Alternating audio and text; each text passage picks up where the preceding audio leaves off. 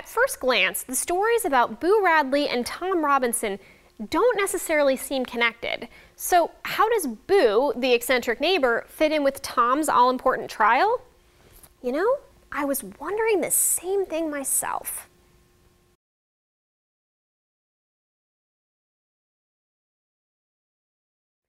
Boo's story fitting in with the trial of Tom Robinson? That's all about subtext and contrasts. Subtext.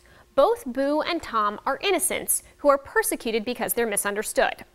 For example, Scout and Jem's misunderstanding of Boo leads them to fear and torment him. And a similar prejudice, although definitely a more full-blown version, is what leads many of the citizens of Maycomb to unjustly condemn Tom.